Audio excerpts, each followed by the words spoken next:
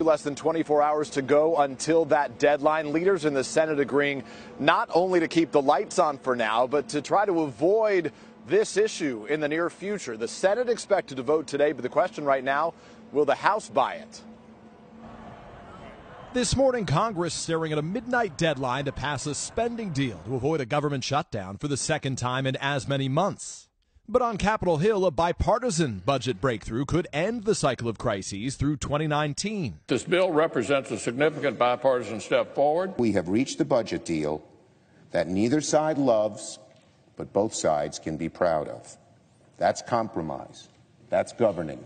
The Senate deal would add hundreds of billions of dollars in military and domestic spending over the next 2 years, ending severe cuts known as the sequester.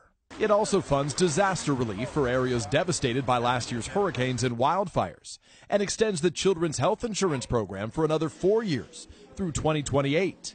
President Trump, just a day after threatening a shutdown if he didn't get his way on immigration, not addressed in this deal, now touting the agreement, tweeting, "Republicans and Democrats must support our troops and support this bill." But not everyone's satisfied. The House's top Democrat, Nancy Pelosi, delivering her message in a marathon 8-hour floor speech, the longest in more than a century. I had no intention of yielding back, Mr. Speaker.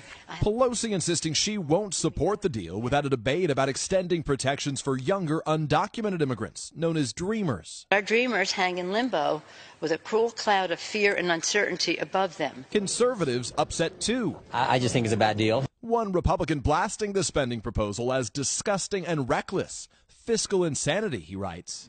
Outside that deal, another government cost being questioned, the president's proposal for a military parade, with the Pentagon now making preliminary plans. The president's respect, his fondness for the military, I think is reflected in him asking for these options. Critics quick to pounce. We're not North Korea. We're not Russia. We're not China. And I don't want to be. Meanwhile, President Trump seizing on hundreds of pages of newly revealed text messages, most from 2016, exchanged by a pair of FBI officials in a romantic relationship. Bombshells, the president calls them, including one with an apparent reference to President Obama that reads, "POTUS wants to know everything we're doing." But critics caution the context is unclear, and there's no evidence of any wrongdoing. Also this morning, former President George W. Bush said there's pretty clear evidence that the Russians meddled in the 2016 election. The former president was speaking at a summit in the United Arab Emirates. He didn't mention President Trump by name, but he did warn against trying to improve relations with Russia. Savannah and Hoda. All right, Peter Alexander right outside the West Wing door. Thank you.